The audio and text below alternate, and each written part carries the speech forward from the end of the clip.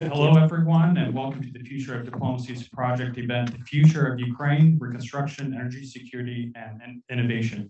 My name is Ilya Timtchenko, and I'm a master's in public policy candidate and chair of the Ukraine caucus here at the Harvard Kennedy School.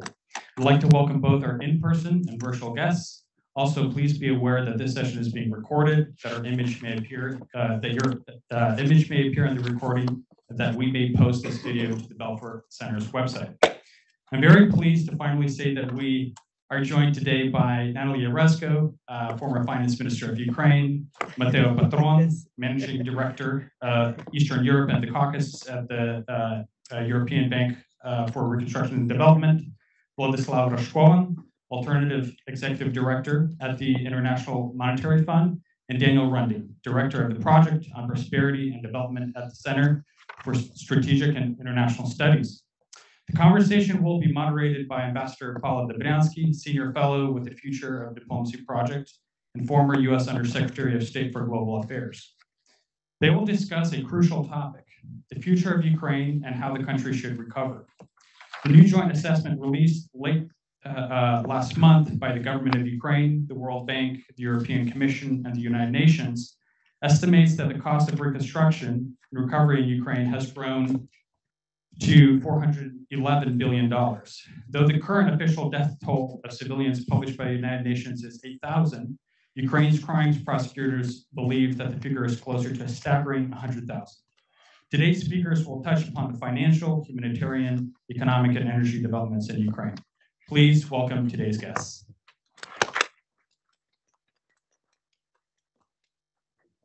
Thank you so much, Ilya. By the way, can all of you hear? We'll keep the mics where they are. I think, it was kind of placed there so you could both share it and in place. So I'd like to begin with the fact, Ilya, you mentioned that joint assessment that was just released. He also didn't mention, I don't think I heard you, but the IMF are underway. They're underway with their spring meetings. And so I want to go first, Vlad, to you, and also Matteo, and then Natalie. Let's go right to it. What should Ukraine be prioritizing here? Let's state it very succinctly. In terms of reconstruction, what are the key areas that Ukraine has put forward, and that also looking at you with the IMF, Matteo with the EBRD, Natalie as former finance minister. Let's dive right in with it. Vlad, please. Thanks for inviting. First, clearly, we need to trust our military that we will win the war.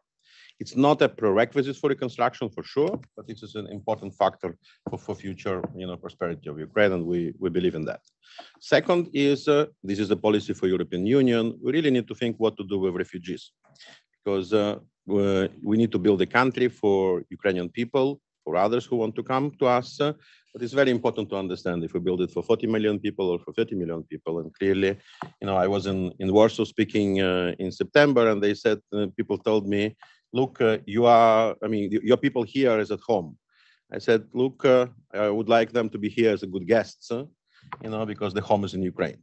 And we need to work on that to bring people back. This is very important factor. Like also, we need to think what to do with other social groups which will appear in Ukraine, which is veterans, the families of the fallen soldiers, internally displaced people, and refugees. This is important. The third element is, Ambassador, you said about the IMF program. IMF recently approved a new program which builds a strong macro framework for the future reconstruction. You cannot build a new country on a moving sand. And the IMF program helps to bring back the policies, do macro adjustment with a new reality of the, let's say, war economy. And this is the first program which the fund finances Ukraine. Important factor which many people are missing is absorption capacity in Ukraine. Ukraine created an agency. I think we will discuss the institutions later, but Ukraine created the Agency for Reconstruction, which is a renamed former institution for building roads, Ukravtodor. Now it's Agency for Reconstruction. But in the best year, 2021, the agency managed to build the $5.4 billion budget. I mean, if you assume $400 billion in the future for reconstruction, it means that it will be for 100 years. We cannot accept 100 years reconstruction. Therefore, we need to build the internal absorption capacity, and these are many things. It's not only money, it's people, techniques, institution, etc. And the last thing, is I don't believe that the country can be rebuilt with public money. And we need to do everything possible that the future Ukraine will be mostly privately driven, and therefore we need to bring the private money to the reconstruction, not only public money. All right, thank you. You got a lot in a short amount of time. Thank you for that pithiness. Matteo, let's hear from you on the same question. Very difficult to go after Vlad, also because we typically agree on this kind of things. But let me maybe translate that in sectors and certainly, indeed, the conditions for the private sector to be able to contribute substantially to these $411 billion that the second version of the RDNA have indicated is absolutely crucial. There is no way these can come from the official sector only. The vast majority of these needs to come from the private sector. So the conditions for that are absolutely crucial, and the fact that on one side, the IMF has concluded the agreement for the Standing Fund facility, and on the other side, there is a prospect for EU integration, provide a fantastic anchor, dual anchor, for reforming the country and creating the conditions and the business environment for private sector to come in, both from within the country and from foreign direct investors. And then there is the entire chapter of vital infrastructure in the country, which is transport, which is vital services to population, water and wastewater, housing, etc., and energy, of course, energy resilience, which is absolutely crucial going forward, and goes through energy diversification of sources of generation. The country cannot continue relying for more than 50% generation from a nuclear sector, and the rest mainly gas and coal. All right, perfect. Thank you for bringing it another level down. Let me now turn to Natalie. Same question, what you can add to that. And by the way, I'm going to add to one piece of introduction from from Ilya, if I may, and that is welcome back, Natalie and Dan. They were former Kennedy School students here, so just welcome back. There you go. Okay. All right. Natalie, long please. Before this building was built. Okay. I'll just kind of phrase what I would say would be my priorities if I were developing this reconstruction plan, mimicking some of what's been said. But first, how to bring people home. It's our future labor force. It's our future human capacity. So this reconstruction needs to focus on building the homes, the schools, and the jobs in the SME sector to bring 6 million people back home. Second, I agree with Vlad, EU accession. How do we do all of this such that we are simultaneously in parallel moving on that path quickly to EU accession? That means rule of law issues, anti-corruption issues. It means standards. It means we build trains on EU rail gauge, not on Soviet rail gauge, as an example. Third, the private sector that Matteo talked about, and here some of this overlaps. I mean, the rule of law issues are what the private sector wants, but I would go further into attracting private sector, creating the environment that will enable something that hasn't happened in 30 years of Ukraine's new independence, massive foreign direct investment. And then lastly, I would say that the whole thing needs to be enveloped in leapfrogging in terms of technologies, leapfrogging in terms of green. So we should be rebuilding green steel, not our own old Soviet steel. We should be using digital technologies, as Ukraine has already shown more than its capacity to do, but not only for digitizing government, but also using them, for example, for demining. We talked about this earlier. There are new methodologies for identifying mines, for demining, using robotics, using drones. We need to be using the best of 21st and, frankly speaking, 22nd century technologies as we think about this reconstruction. All right, thank you for that. I want to put into the conversation what's happening in the G7. We mentioned the IMF spring meetings, but the G7 is very key also and is playing an active role. And Dan Runde, I'm going to go to you because first, CSIS has a commission of which I'm going to say a commission on Ukraine reconstruction of which you run. I'm proudly a co-chair and Natalie is a commissioner. And the Japanese have been active. Well, it's very significant. Prime Minister Kishida just last month became the first post-war Japanese prime minister to actually to visit a war zone in traveling to Kiev. So as Japan takes the leadership and has the leadership of the G7 this year, how do you see Japan's role in this economic reconstruction? Let's hear from you on this piece. Thanks. It's a privilege to be here. Thanks, Ambassador, for inviting me. I'm thrilled to be on a panel with Natalie Jaresko and Vlad Rashkovan and Matteo. Vlad is also an observer to the commission's work and has been very helpful. So thank you, Vlad, for all you're doing. On the G7 presidency, we did a major report on Ukraine reconstruction, and we visited Japan because of their G7 presidency. They are taking it quite seriously, as you can see by the visit by the prime minister. There's several things that Japan can make a contribution on. One is they are a world leader in what's called quality infrastructure. So some of the things that we've talked about, whether it's rail, whether it's airports, whether it's new energy infrastructure, they are going to be an important partner, both there, and they also take a long-term view on relationships.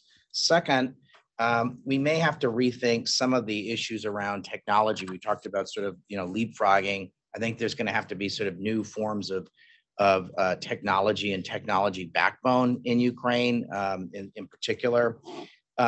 Third, they have a particular sensibility around issues around disabilities and inclusion. The First Lady of Ukraine has made this an important part of her platform. And so Japan is a world leader on inclusion in terms of, as we reconstruct, we need to think about all the folks who've been negatively impacted by the war, whether in terms of urban planning or using technologies, et cetera. They're also interested as part of their G7 presidency in thinking about issues around insurance. So there's various forms of insurance issues related to the reconstruction of Ukraine or kind of the current humanitarian emergency.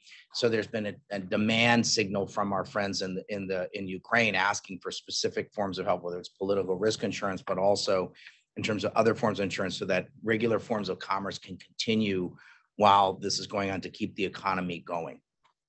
All right, Dan, thank you very much. The three of you can also add to that if you'd like, but I want to go to the question about investors and the environment of the investors.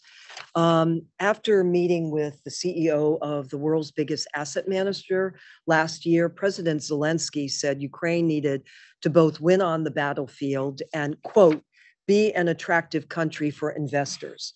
And obviously that's very key. And it would be useful to hear from each of you, starting with Natalie, then Vlad, Matteo, and then Dan. What have you heard from the international business community? What needs to be done in order to make Ukraine an attractive investment? Dan mentioned already insurance. You said that in your comment, but there are other points that need to be made here. Natalie, let's go to you first. Well, I'll say the thing that people don't like to hear, but it has to be said. You cannot wait until the war is over. Most investors are thinking they're going to wait for the full cessation of hostilities. That's too long. Recovery's got to begin now, and job creation has to begin now. In addition, due diligence is a long process, depending on the size of your investment. So I urge investors to think about this at a minimum as preparing now for what will be a very quick entry when they feel comfortable enough with regard to the level of hostilities. There are parts of Ukraine that have seen less of the hostilities. It's not that there's any part that's been free of it, because there isn't. Every single oblast has been bombed or been attacked by missiles or drones or something. But Western Ukraine, for example, is an area where many companies in Ukraine from Eastern Ukraine have moved and reestablished their operations. A large Irish construction company, Kingspan, has committed to an enormous facility. They're right now identifying land plots. They're right now going through the process of figuring out everything that needs to be done to be able to build that facility as soon as it's possible. Similarly, companies like Unilever, even though they had their facilities destroyed outside of Kiev during the early months of the war, are now committed to rebuilding new facilities, about 20 million worth in the personal fragrances and personal shampoos and conditioners. So it's possible to start now, but it's certainly even more important to do that due diligence. So I think most investors are saying they want to wait for the cessation of hostilities. And I would say, don't wait. At a bare minimum, do your due diligence, identify your competencies, build your team. It's a long process. As a former private equity investor in Ukraine, there's always risk. The question is how you manage your risk, and that risk can be managed, especially if we get the insurance that Dan talked about. Let me ask you just one quick follow-up. What about companies like I've read that JP Morgan Chase has signed an MOU with the Ukrainian government, and then also I believe BlackRock has done the same, and Goldman. So describe what they're doing precisely here. Well, I think some of that's still secret, and they're not going to announce it for a while. But at least with BlackRock, I know that it's a focus on getting institutional capital to the market. Strategic investors are used to identifying land plots and building facilities, whether that be in Nigeria or in Ukraine or in other areas of the world. And they're more competent and more ready to take that risk. They have brands that they're building and so on. But institutional investors have been very weary and leery of Ukraine for the entire 30 years. Again, my former private equity firm was one of the few that was able to raise hundreds of millions of institutional capital. And so institutional investors are looking for managers to manage that capital. So BlackRock, JP Morgan, and Goldman may end up being the managers of some of that capital, but they may be identifying as a fund of funds in an approach other managers who can put that money to work. Infrastructure and infrastructure funds are going to be a big part of it. If we're going to put money to work, we need funds and investors who've been able to do that in large scale, as Vlad said, so it doesn't take 100 years. So I think the question for all of them is identifying how do you bring institutional investors together? Under whose management do you bring them together? And then advising the government on the conditions that it would take. As you're speaking to those institutional investors, and some say, I'm not ready. Why? Specifically what? What does the government need to do? I'm not a fan of government incentives, so I'm not going to propose that, but I'm sure many will be asking. If not the Ukrainian government, then what can our G7 governments do? So what should the US government do, for example, in preparing first loss instruments for funds? How can the US government or the G7 governments participate and share again in that risk, that perceived risk, such that institutional investors are ready to put that money into action? Okay, thank you, Vlad. What's your perspective on this question? I think one of the major things which is currently still missing is a vision. Is a vision what Ukraine wants after the reconstruction. And this is again is a discussion on who is leading the reconstruction. Is it Ukraine or the West? Clearly, it should be Ukraine. But and there are some problems because the war is still ongoing. There was some attempt to create a plan, for Lugana conference, there was very little buy-in from the politicians or that. But the dialogue on the vision for Ukraine should be there. And it's important also to speak about the words, because Ambassador, you said, and Natalie just now said about the leapfrogging. I don't know if you know that, but the Vice Prime Minister is named on recovery. It's a reconstruction institution. While we clearly need, for leapfrog, we need to speak about the modernization. We don't need only to reconstruct what we had on February 23rd. And if we do that, I think it will be the biggest crime of the 21st century, because we will miss the opportunity. It's a drama, it's a tragedy. The war is a tragedy, but for this specific reason, we really can leapfrog and get rid of the Soviet legacy in infrastructure, in architecture, in the principles of building our cities. Because I agree with Natalka, is the major part will be on the housing side, on the city side,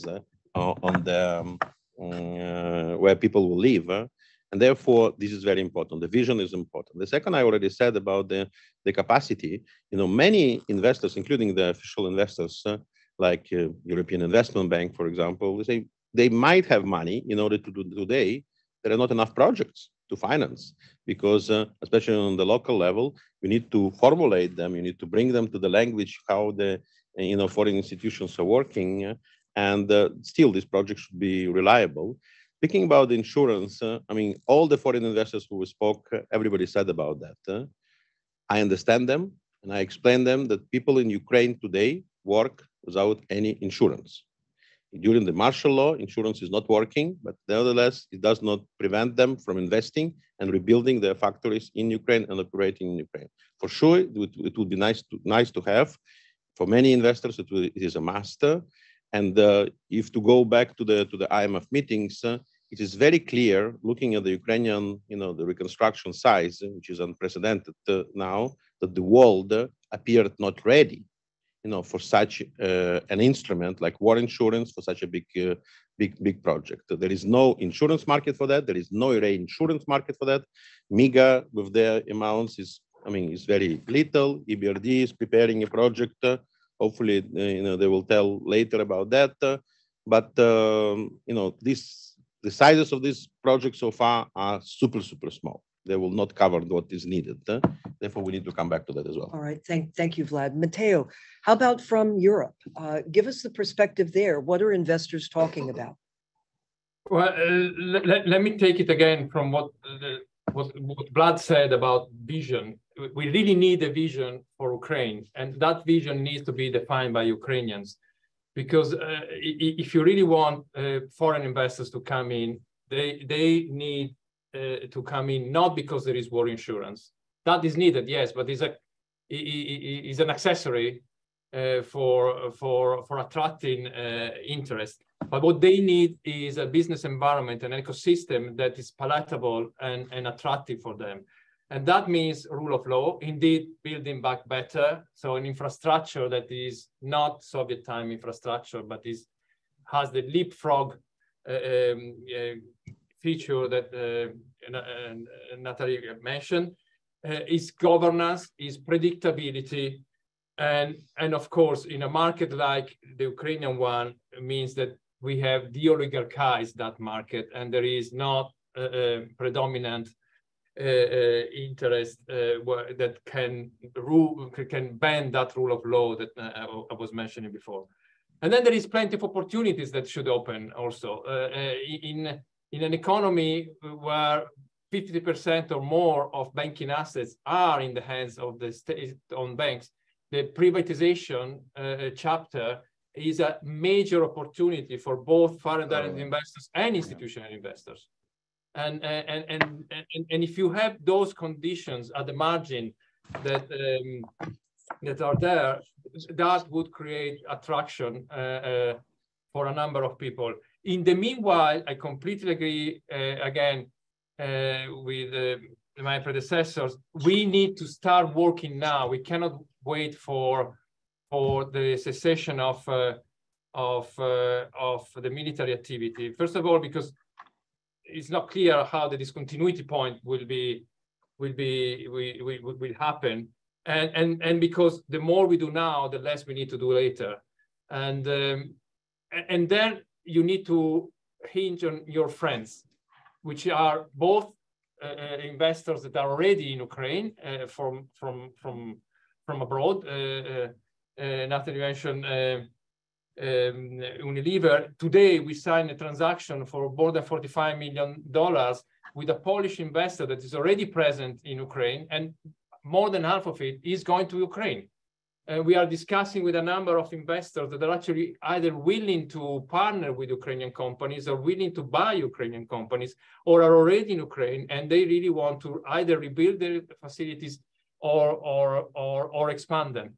And then there is the entire entrepreneurial sector of Ukraine, made by a number of SMEs, but also made by a number of companies of significant size that can bring with them the entire supply chain.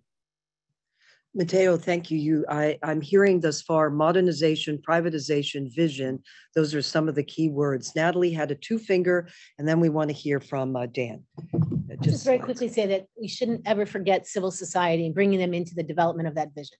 Civil society is the bedrock of Ukraine. It's the bedrock of how Ukraine has become this democratic, incredibly strong and fiercely resistant country. But it's also an element where when you have a plan, I know this from Puerto Rico, and you don't include civil society and you start building schools that maybe or maybe not are what the communities want, you have some trouble afterwards. And so engaging civil society in that vision and in that planning is critical for Ukraine. Okay, thank you, Dan. You've been traveling around, so same question. What have you heard from the international business So community? let me start first with, I think the EBRD is the most important institution many of you have never heard of, but is really important. Matteo, no, and I think you're the regional development bank for the, the post-Soviet space, if I can put it that way. I think you're going to be one of the critical actors. You're one of the largest supporters of investment in Ukraine. You've been there a long time. You're going to play a uniquely important role. So it's really great that you're here. The things that I hear is I also hear this issue of vision. I would just suggest here's the following as a potential vision.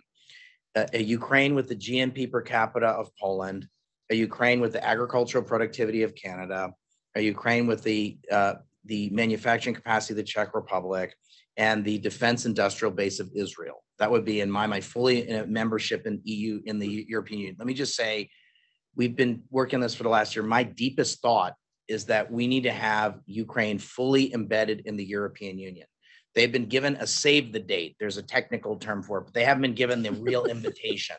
They need a real invitation from the Europeans now to begin negotiations now. It'll take, the land speed record is 3 years. They're not going to get it in 3 years. It's going to be more like 10 to 12 years, but they need to begin right now. So if you said, like, what would be the most important thing, is a very strong signal from the European Union. You're really and truly going to become a member. Right now, they've got the save the date. They need to get the real invitation.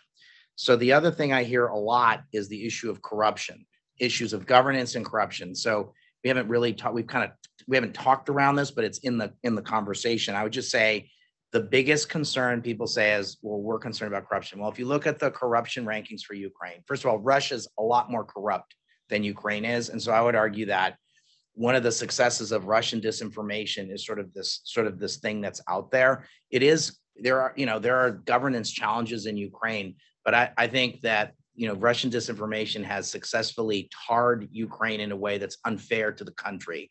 So I think EU accession is a way to say this is going to ultimately, that Ukraine will ultimately follow a path of Poland or other countries like the Czech Republic or the Baltic states.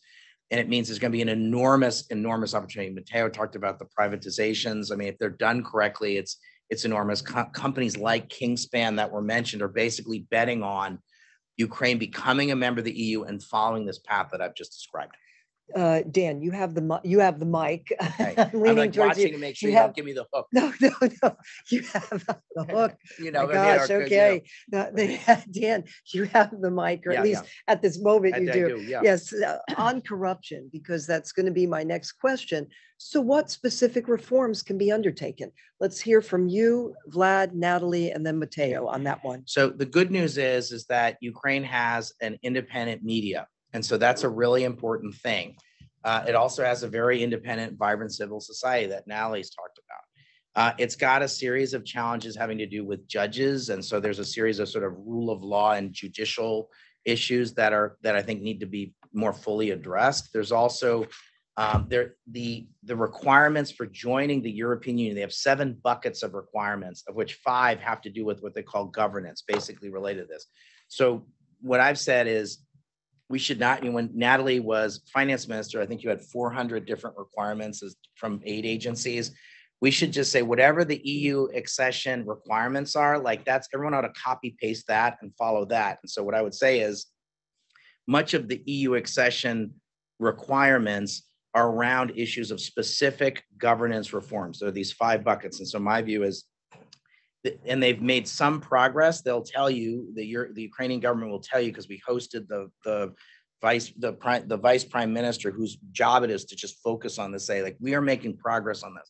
We should take the Ukrainians at their word, and we should be supporting in a number of different areas. But I'd say the judicial system in particular is an area of additional work. All right, Vlad, please comment on this next, Vlad. Yeah, I would say 3 things clearly should be done. One is, and 2 of them are about, let's say, like a quadrant or a square, if you assume in your eyes, envision your eyes. So the square is the size of the state economy, let's say, like this, or state functioning, and you need to do decreasing this square on 2 sides. One is you need to decrease what the government is controlling And unfortunately, during COVID, during the war, the role of government substantially increased.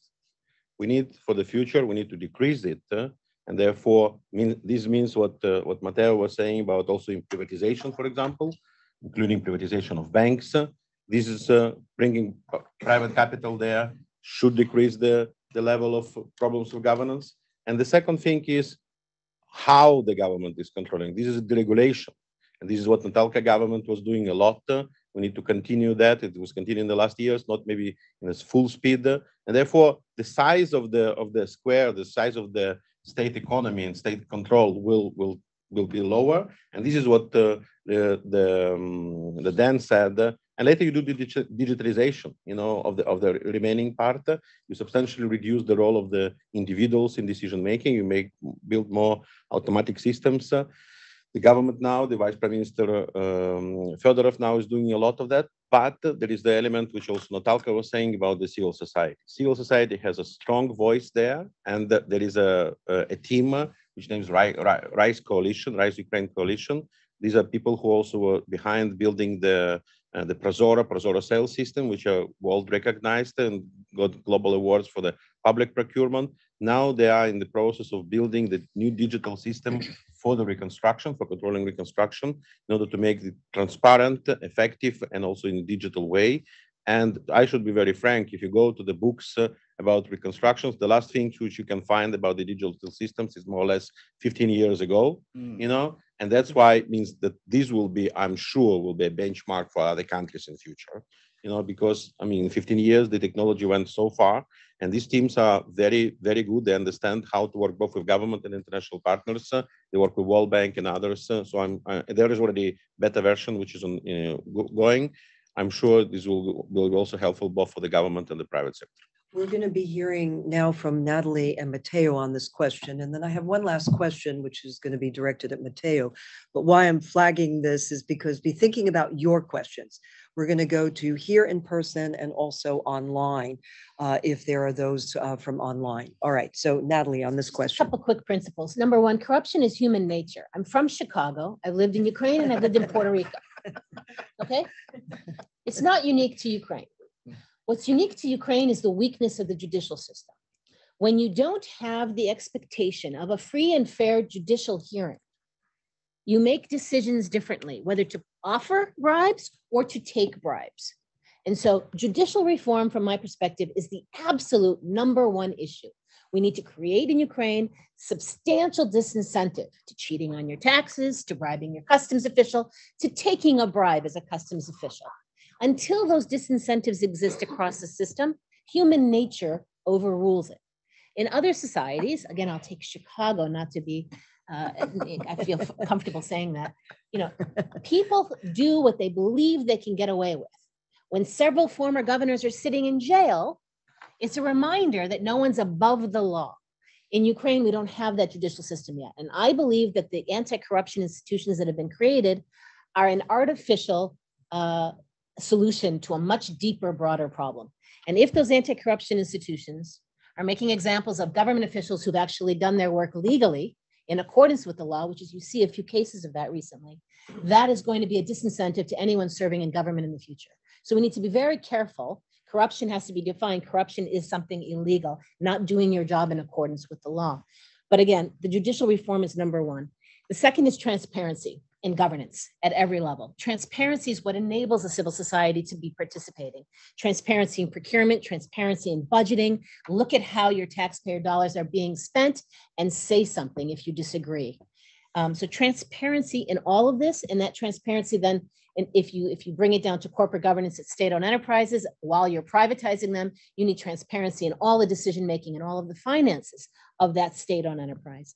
And then finally, I think the government of Ukraine with its donors needs to urgently agree on a system of compliance and monitoring that everyone can agree, and I won't comment on whose system it should be, but everyone can agree, provides, again, stakeholders in Ukraine and stakeholders outside of Ukraine with the confidence that this process is completely transparent to each and every one of you if you want to go online and see what road is being built, what the width of that road is, what the depth of the asphalt that's being laid is, and that GPS is looking down and measuring that constantly during the construction process. And you're seeing that measurement throughout this time.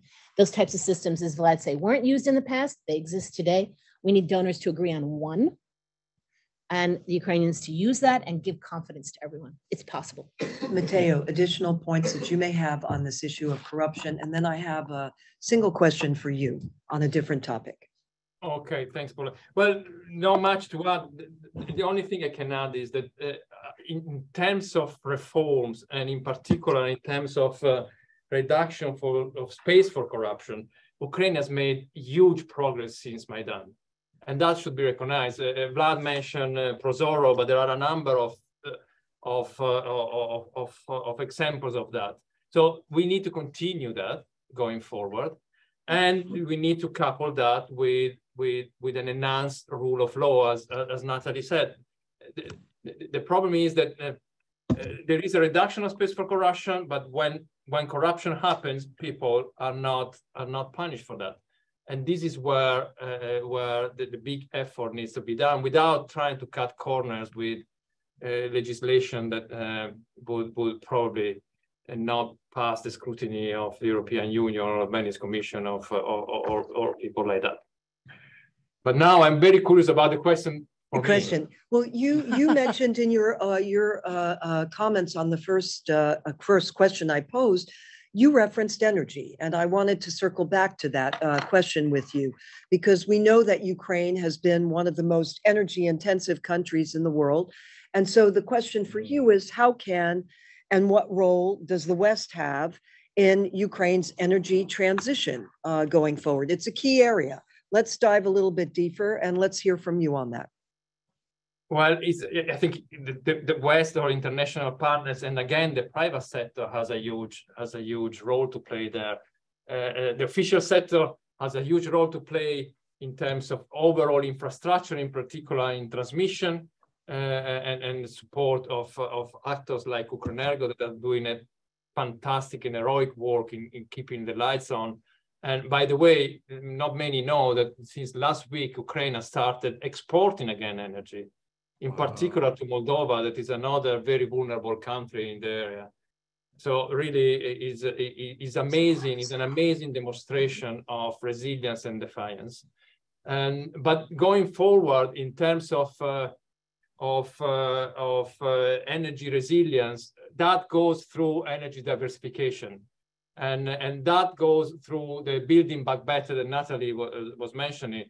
So increase of renewable energy resources, increase of storage, in leapfrogging technology, and that is the role that the private sector can play through concessions, PPPs, feed-in tariff mechanisms. But in order for that to work, you need predictability, and this is where the Ukrainian authorities have a very big role to play in order to ensure that predictability, which has not always been there. All right. Well, thank you for that. Let's open it up. Here, we have a good number of people here. And I'm wondering, are we going to use a mic? Because we can maybe take one of the mics here and then we'll share this one. And we have a question in front and then we have one here. Okay. We're doing ladies first. All right. Thank you. Thank you, sir. And you have to introduce yourself, please. Yeah. I'm very glad to see all the panelists. My name is Svetlana.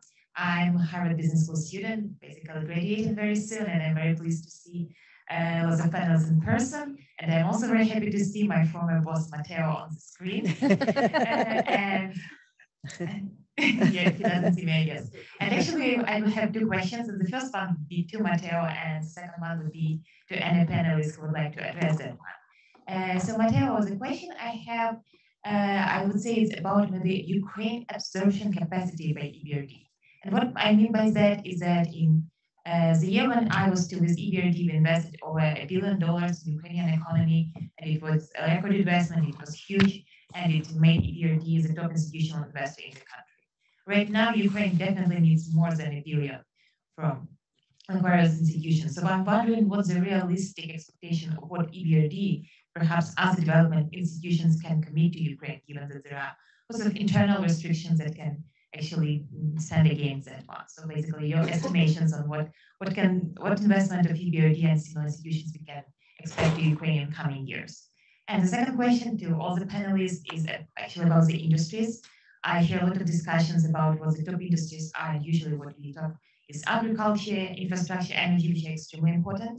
But what I'm a little bit disappointed in the discussions is that people discuss very little some of more modern industries. For example, a few days ago, I was at HBS, MIT, National Security and Tech Conference.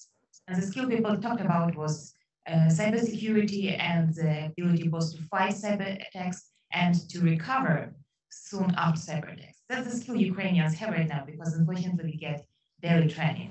Same about drones. I mean, the applications of drones are immense from agriculture to insurance to goods delivery. So what is the thinking about incorporating all the skills that we unfortunately had to acquire during the war to ensure our prosperity in peaceful times? All right, thank you, Svetlana. Matteo, let's go on the first question to you, and then we'll catch on the panel the second question relevant to cybersecurity. Okay, so first of all, very, very nice to hear from you, Svetlana. Unfortunately, I cannot see you there, but very, very nice to hear from you. And look, you're absolutely right. The issue of absorption capacity is of paramount importance. The way we are looking at this, and the absorption capacity issue is twofold. On one side is financial absorption capacity. There are a number of municipalities or a number of SOEs that have reached their limit for debt sustainability, and therefore we need to find different instruments for that. And the other issue, which to me is more important and more problematic to tackle, is the ability to prepare and then implement projects. For the first one, the way we look at our intervention in the country is our ability to deploy finance, and it really doesn't matter whether it's debt, is stuff that goes on our balance sheet, or is the partnership we have with a number of donors that will partner with us in order to deploy finance to companies. Let me take a couple of examples. One is what we have done with Naftogaz last year. We provided Naftogaz with $500 million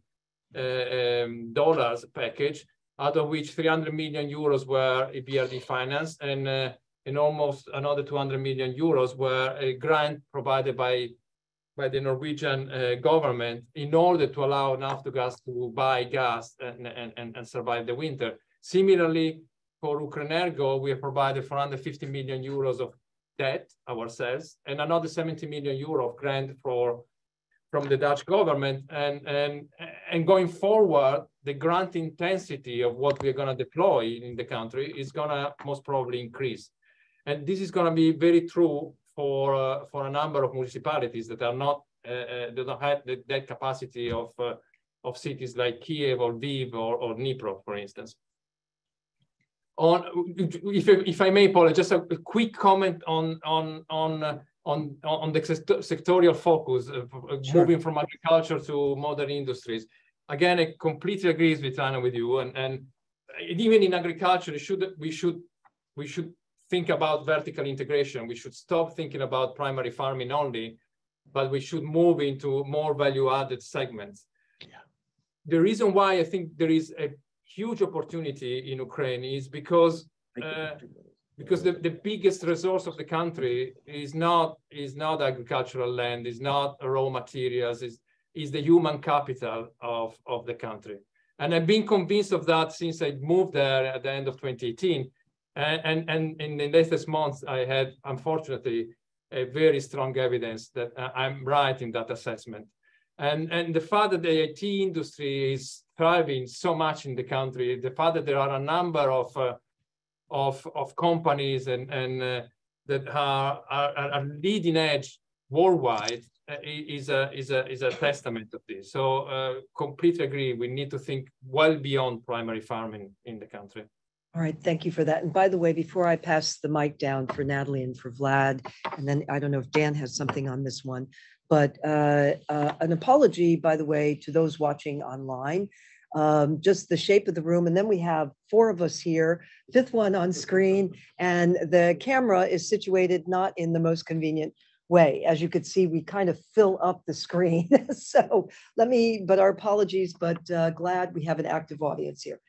Natalie, over to you on this. 2 quick things. One, in terms of absorption capacity, I think we have to frame this the way, at least for the Americans in the room, what we understand. Let's take a one-day hurricane, Hurricane Maria in Puerto Rico, which is 166th the size of Ukraine.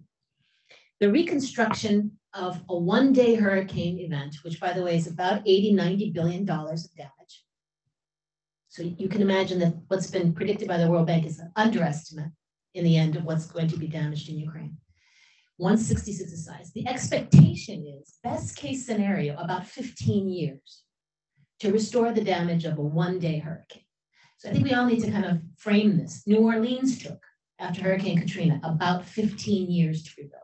And that's with the capacity of the whole United States, right? In terms of labor, in terms of engineering equipment. So I think the capacity issue is huge, but I also don't think we should be surprised that this is a 20 or 30 year or longer process.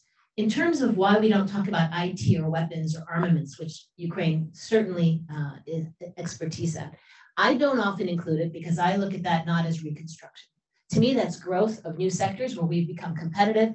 And that's part of when we build a business environment that's conducive. All kinds of things in my mind are going to be coming from there. But when we talk about reconstruction, I focus in on what damage has been done in terms of demining the land, in terms of housing, in terms of infrastructure, in terms of energy, and how you're going to rebuild. But there's no question that Ukraine does today and will excel in everything related to IT, including cyber, as well as in weapons and armaments, because we've done an enormous amount of work on bringing technology to the battlefield. Vlad. I will try to merge the questions to one answer. I remember talking with a prime minister in 2017, who was that time slightly was complaining about the minister of economy of that time, who was saying and telling me that he didn't tell me which industries I should develop. And my answer was, he should not tell you which industries you should develop. What you need to do is on the road between Odessa and Kyiv, put the power cable over every 5 kilometers and the digital board registering enterprise and connecting to this electricity. And this is what about the deregulation and reforms are saying, because if today you have a field which is could be destroyed city, so it's just empty, and you have $10 billion on the table, you will not be able to start building, because you will have to come to all these regulatory issues, starting from land, starting from connecting to electricity, to water, to sewage, etc. And this is not about reconstruction. This is a regular, regulatory job in Ukraine. And this is also should be addressed in parallel. And there is no any excuse not to do it today, even if there is a hot war ongoing. But I fully agree with Natalka that in general, this question today is not 100% correct. It's not about the industries to be reconstructed. You will not be able to do it. You need to move from the word industries to geographies, because destroyed are cities. And the city is, you take, from urban planning, for strategy of the city, why the city they exist, not because of it exists yesterday. Maybe there is nobody, to come back. Maybe people were living there because it was historical Soviet legacy. People were there, and due to the low mobility, people could not move. But now, the people already were forced to move. Maybe there is another way to do it. For internally displaced people, you can build for them housing in another place. This is coming back to the vision. The World Bank cannot estimate that, because the World Bank will do mechanical arithmetic calculation of build back better for the city which was destroyed. And therefore, this is about urban planning, this is about roads, this is about the water supply, this is about the sewage, let us speak about housing, let us speak about schools, public buildings, stadiums, parks, and later on top of that, there will be a lot of businesses, supermarkets, warehouses, factories, production, etc. So this is not an industry. You really need to go back to the geographies and the cities as an atomic, speaking about the reconstruction. And in future, I strongly believe it will be not a competition between industries in Ukraine, because this is what Natalka was saying, and we didn't go deeper yet. Well, that is a labor force. I think that the cities will be competing for people, and this will be in future, and also for business. And this is because of Ukrainian deregulation. Cities have a lot of power, and this is what I see in the future. Thank you, Vlad. And let me give Dan a chance here. Very briefly, I would just say two things. I think Ukraine ultimately needs to become a member of NATO. That would be my preference. If they don't become a member of NATO, we're going to have a strategic relationship with Ukraine the way we have with Israel. That means, in my mind, we're going to need that Ukraine's going to need a very sophisticated defense industrial base. There's been some discussion about this, but think about Finland or Sweden that were not members of NATO but have very sophisticated defense industrial bases. So it's beyond cyber. It's all the things that Natalie was talking about. I think we're going to have to, as part of that, if they're going to get access to the good stuff in terms of our security data, I think we're going to have a real conversation about the fact that Huawei is the telecom backbone in Ukraine. And I personally think we're probably going to have a real adult conversation about this because I don't think that's going to fly. The second thing I would just say is that the tech sector is about 4% of the GNP of Ukraine. If you talk about the creative economy, which is like tech and art and design, and it could be as high as 10% in a future Ukraine. I mean, it's a democracy. There's freedom of expression, there's freedom of religion, there's freedom of association, there's a free press, there's a value that the society values art and culture in a profound way.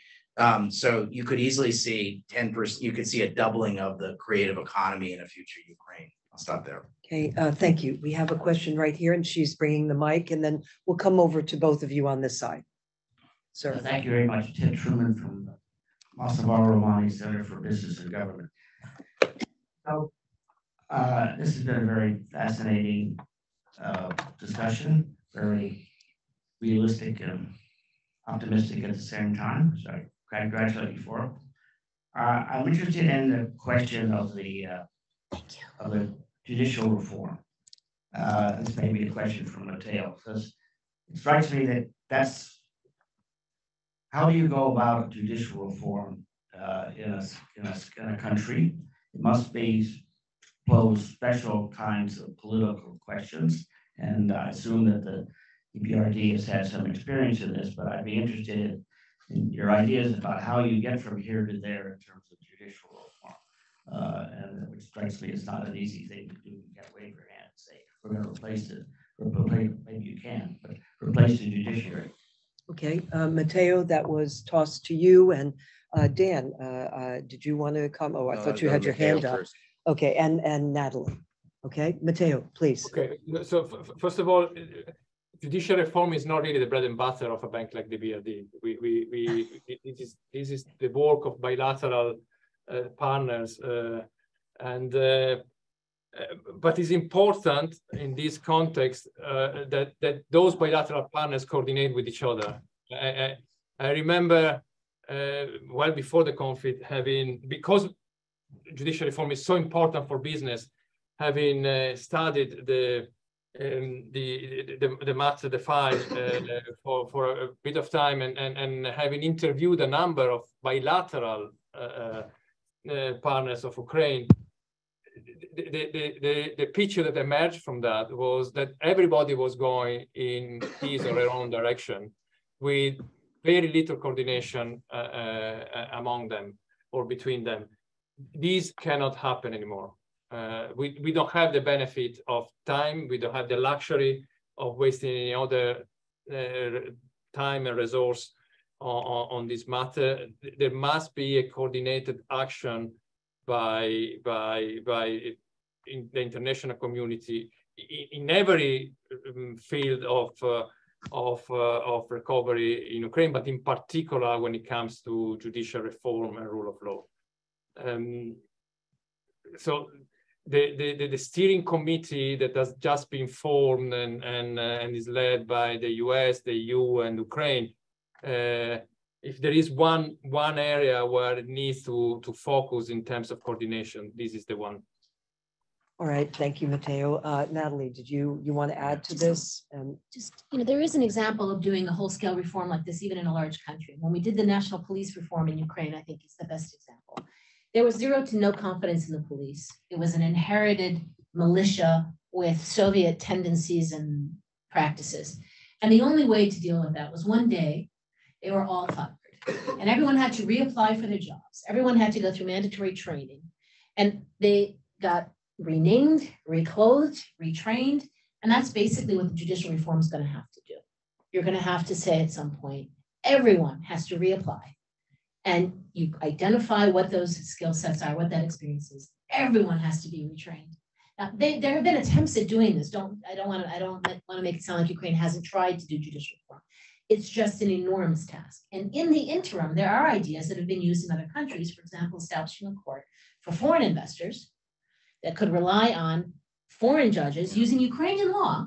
So with respect to the Ukrainian law, but where you would have in the interim, while this judicial reform is happening, if it has to go on for too long, foreign investors might be able to have more confidence in a local court in the short term. I was just going to add, there are other cases in other countries of where judicial reform has taken place. And I think there are elements that could be drawn from. It is an overwhelming task, as we said.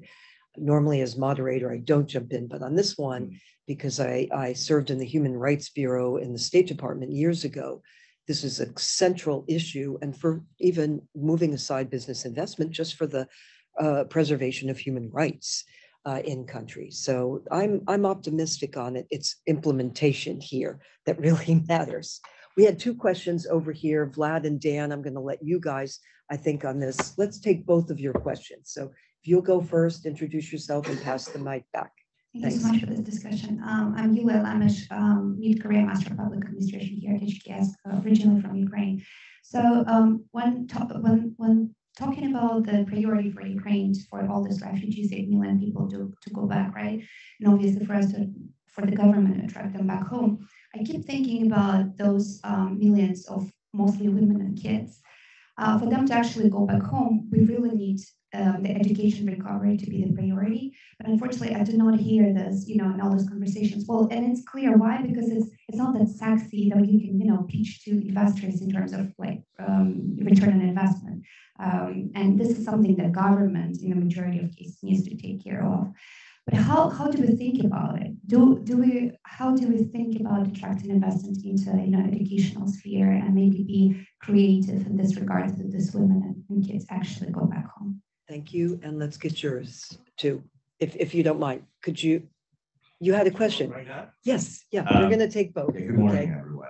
My name is Konstantin Yusuf. I'm acting deputy mayor of Kiev, and I'm also completing my MC and PA degree here at HKS. So good to see you all.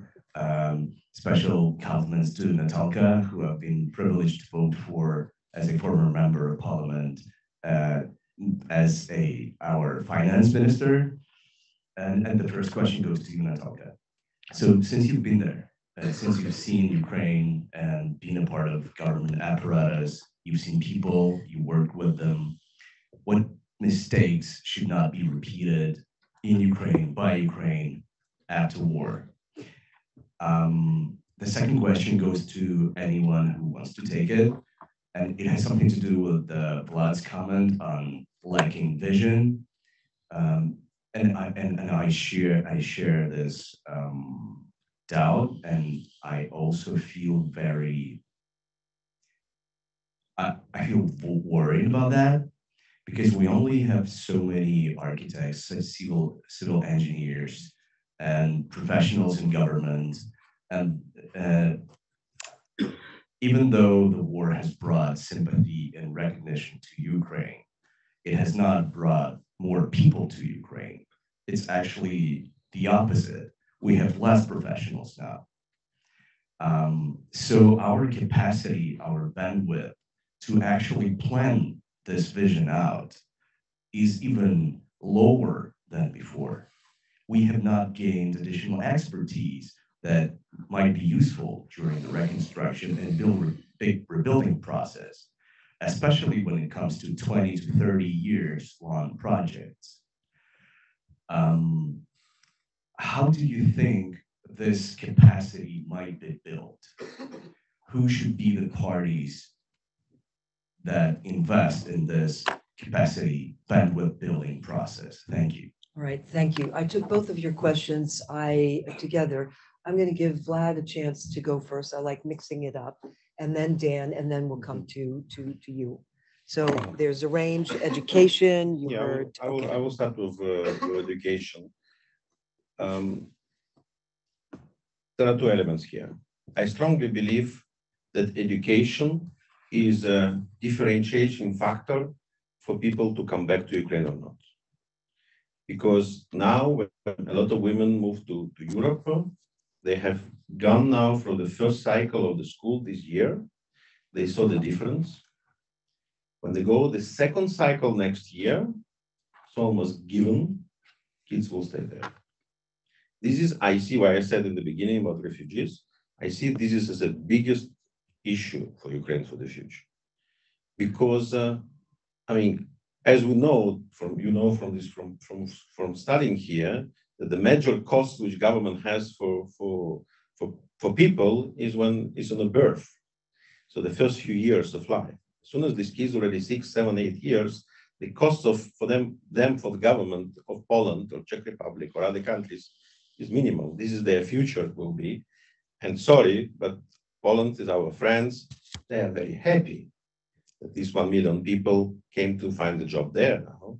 And it will be some moment, it will be contradicting policies when we will say we need to have policies to bring people back, and they will say we will have policies to keep them there, believe me.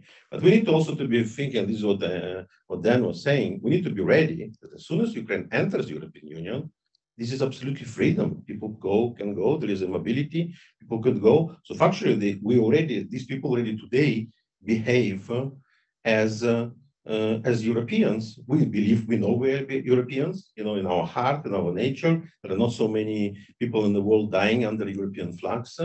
And we are, people already live. They don't have now the election rights, factually, but all other access to all the public goods, including education they have. And education for my generation, let's say 35 plus, 45 plus, where kids are at school age, the school will be differentiated. But when the people come back, it's very interesting. School is not the first factor so far. First is going security. The second goes job. The third goes pharma, the access to medicine, and the fourth goes school. Yeah. It doesn't mean that we do not need to work on that, for sure. And we have a new minister. I was speaking with a deputy minister on the way here. So we have some hopes that they will put some attention for the education because they understand this is a differential factor. Going back to the second question, that we have too many architects and the capacity, etc. I'm not so optimistic there, and while I'm optimistic on the vision, yeah, I'm optimistic on the vision. So I didn't say I have any doubt that we will have a vision. The vision will come from Ukraine. I hope it will be as brave as Ukrainian military, and not only trying to recover what we had on February 23, but truly saying the first generation of professionals who I would change would be architects. I don't want all Ukraine would look like Bosniki, sorry. I want it looks like Amsterdam, and this is, you said about how to bring this capacity. If anyone, today ask anyone in the world, the most famous architectural bureaus, they come to Ukraine, work for free. No doubt. Everybody wants to be engaged today. So it's a question of our call, not for Ukrainian Kyiv-based developers and architects to build what they had before or other cities. We need to be brave. We need to invite the best agencies. And I was speaking last week with a lot of the government officials from France, from Netherlands, from Belgium, from others said, not only think about how to give money to government, and what Natalka was saying about civil society, build already projects today, especially in architecture, in the design, on urban planning, to have projects together, Ukrainian people with European, in order to work together. Thank you, Vlad. And I know you directed it to Natalie, so we're coming to her in one moment on the second question. Dan, we're going to give you a chance. We need jobs, housing, and schools. And so I do think there's a role for donors in terms of responding to this issue of housing in particular, and making sure that the schools are up and running. Those are the two minimum prerequisites of folks to come back. I think in an age of Zoom, I also think as well, we need to leverage technologies to leverage all of that capacity, even at a distance level. Okay. Sorry, I forgot to say housing for sure. So the questions are related in my mind. If I look at the biggest mistakes, number one is use the crisis. Political support for difficult change is always very short. If I slept 2 hours a night for that 16 months, I should have slept only 1. There is no time like the moment that you can make these reforms, you have to do them as rapidly as possible and not breathe, because that time disappears. And then the political support for the reforms goes away. People think it's good enough. You're growing at 2%, that's good. 2% isn't good enough. So one is use the crisis and act with absolute urgency. But related to that is the capacity and education question. Who's going to act? Now, the EBRD was very good at putting in reform units into some of the ministries, maybe all the ministries by now. But because civil service is so poorly paid, motivating people to take the jobs who are not corrupt is very difficult. So how do we build a salary structure that will enable reasonable people, educated people to come back? And how do we welcome them with open arms? I was involved in the Orange Revolution trying to get professionals to come back and work in government. I was a minister trying to get them to work in government after the Revolution of Dignity, and we're going to have another chance. There are Ukrainians now all over the world, very well educated, including yourselves. How do we get you to come home? What is it going to take? Most importantly, often what it takes is knowledge that you're going to have a useful role, that you're not going to be relegated to some back office. And that has been a challenge for Ukraine, to be perfectly honest. I collected probably 5,000 resumes after the Orange Revolution. I think 2 people got jobs. So how do we enable that capacity? And education and educated people are a big part of it, but they're not necessarily being given the openings to play the role that they could play. And not just in government, everywhere, in private sector and NGOs and so forth. Vlad just had a quick. Yeah, I think the answer to the question which Natalka just said is an opportunity. You know, the reconstruction of Ukraine, which will be, you know, $500 billion, $1 trillion exercise for 10, 15 years, as Natalie said, it's an opportunity. Opportunity is a huge project for any professional. It's, I mean, you dream to have this possibility to be part of such things. And this opportunity, if it will be created, it will be paid. I mean, it will become a magnet for many people, including within the European Union and beyond. By the way, did you have a reaction to what you've heard? Did you have a reaction to what you heard? You had an official position as deputy mayor. So, yeah, but I'm here in purely personal capacity know. as a student of this great institution. Okay, well, thank you, Ambassador. All right. Well, I just thought, because you know you had an official role, and I'm not saying in that capacity, but did you have an opinion in your own personal capacity that you'd like to share? I mean, you've heard a reaction. Did you have a view I'm just yourself? having to contemplate what's been said. Okay. All right. All right. He's a diplomatic trainer. Is there another question from the audience? Because if not, I have, and Matteo, I'm going to go to you first. And actually, we're going to do going from you and then just down the line. First, just a broad question. What do you want to impart to this audience about Ukraine reconstruction today? What is the most important message that you think is crucial to impart? And secondly, maybe I should have flipped this. You know, some people are talking and debating about Marshall Plan, and we haven't used that term. Now, at the time the Marshall Plan was actually, established, Congress had dubbed it Operation Rat Hole. Okay, and there's a real debate about it. Should there be a Marshall Plan or not a Marshall Plan? So the 2 questions, maybe Marshall Plan first, and then secondly, what message is most crucial for you to impart today? And we'll go straight down the line. You first, and then Vlad, Natalie, and then Dan Runde. On Marshall Plan, look, there are a number of initiatives by a number of government and a number of institutions that are now already taking place. Inventing a new one probably, or reinventing a new one probably is not really the way to go about it. I think what is actually needed now is a stronger and closer and more effective coordination among all of us that care about the future of Ukraine. And I mentioned the steering committee that has been formed. I see the body language of Dan, and it's taken way too much time to be set up, but then it's what we have now, and let it give a chance. I think the first 2 meetings were very constructive. There are a number of satellite venues that will support the work of this steering committee, which is, for the audience, is co-led by the US, the EU, and Ukraine. I think this is where we need to focus our efforts and make sure that that is a winning proposition. Okay. When it comes to the message to the audience, I think I would go back to what Natalie said at the beginning. The reconstruction begins now, actually has already begun a few months ago, with emergency repairs of Ukrenergo, with the companies that are moving from the east to the west, with the companies that are rebuilding their facilities and they continue operating.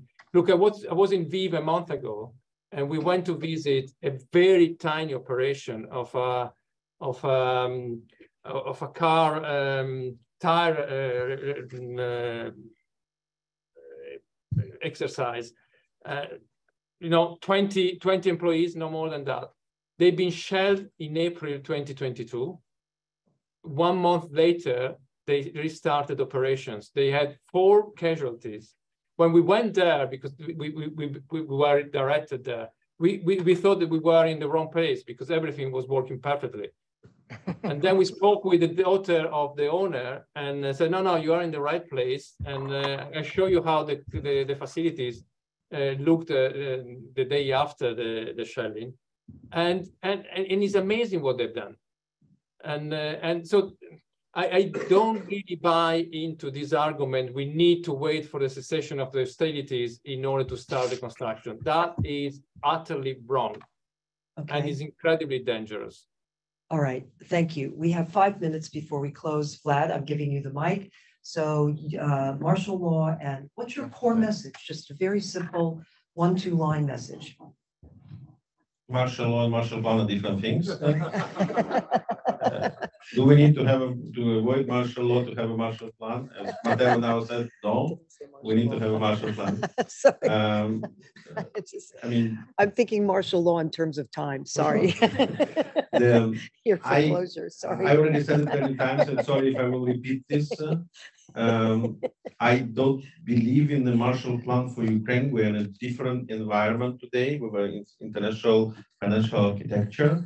And, in general, there are many things that are a lot of written already about that. That is not a Marshall Plan for Ukraine, but I believe in the Marshall Plan for Europe. Because Europe managed to get to the trap of Russian energy, China technologies, and Europe became too bureaucratic, and they need to use the 2 projects which are already in place, which is Next Generation EU, which is also about the climate, the Free Seas Initiative, which is a huge infrastructural project, and to add the reconstruction of Ukraine. These will be the composition of the future Europe. And this is together will be difficult to manage, but we need to do this. This is what I would name Marshall Plan for Europe. Speaking about the message, believe in Ukraine, be ambassadors of Ukraine, and if you, a professor, bring this topic to your students, discuss it with them. I'm sure you will have good ideas. If you're a student, ask your professors what lessons from other cases could be learned for the Ukrainian reconstruction, and bring this to Ukraine. So I have 2 things for you to take away. Number 1, this is going to be the most exciting opportunity in our living history. And think about how you individually, you and your organizations can participate. Amen. Everyone in the best of the best, from architecture to green to technology to arts to culture to education, everyone is going to want to be there and be a part of this. So think about how you can partake. And second, in the interim, think about how any aid or assistance that you're providing can help build that human capacity. Teach for Ukraine, which puts fellows into schools. Superhuman Center, which is bringing mental health and prosthetics to people. The Zelenska Foundation has a project where they're collecting digital technology, laptops, mobile phones for children in schools. It can all go through Washington, through Ukraine House. There are multiple ways to help today to build that human capacity for tomorrow and help create that capacity in Ukraine. Thank you. Thank you for that. And Vlad, I certainly did mean Marshall Plan. Okay. So Ukraine's got to win the war, and we need to provide them with everything that they need to win the war. The second thing is this EU accession thing. I can't explain how important this is. This is about taking all the opportunities, all the changes. The gravitational pull of EU accession is critical to this. And the third is that there's not enough foreign aid to rebuild Ukraine, but that foreign aid is an important component of rebuilding Ukraine. The Marshall Plan for Ukraine is a good kind of mental shorthand that everyone kind of gets, like, oh, I get it. So I think it's a good kind of shorthand to say, like, we're making a big multi-year, like a generational commitment to Ukraine, that this is going to be a strategic partner the way we think about Israel or Jordan. We're going to have that kind of relationship. And I would say something like, the statistic is something like 19 of 20 of the US's largest trading partners have been foreign aid recipients. Most of them are not foreign aid recipients anymore. And so if we think about a country like Poland, it doesn't get foreign aid anymore. Whatever we put into it in the first 10 years of kind of after after 1989, they're buying multiples of that every year of American goods and services. So this is, if we play the long game, and if you look at Poland as a burden share in terms of security burden share, as a foreign aid provider, as a economic partner, it's a totally different ballgame. We need to think about 25 years from now, to Natalie's point, this is going to be a generational, enormous opportunity if the planet or the planets align correctly. And I'm optimistic. Let me just say one thing that hasn't been said. I would say I've had, 50 conversations about this, and I'd say it comes up every time. Is the United States going to flake on Ukraine? Is the US going to wobble on Ukraine, right? And so I think the question is the Republican Party going to wobble on Ukraine is sort of is the sub, right? That's the question I always get. So 80% of the Republicans in the House and 80% of the Republicans in the Senate voted for the Ukraine supplemental last May. That's the truth. Now, you hear lots of crazy people say lots of crazy things, but 80%, and now do I think it's today 80%? I don't know. Do I think it's more than 50%? Yes, I do. And so I think nothing beats success. And so what we want is for Ukraine to have a very successful spring offensive. No one is going to pull the plug on success. So if they're winning on the battlefield, nobody is going to stop supporting the Ukrainian cause. Matteo, Vlad, Natalie, and Dan, what an outstanding panel you've been. Please join me in thanking them. Thank you all for coming.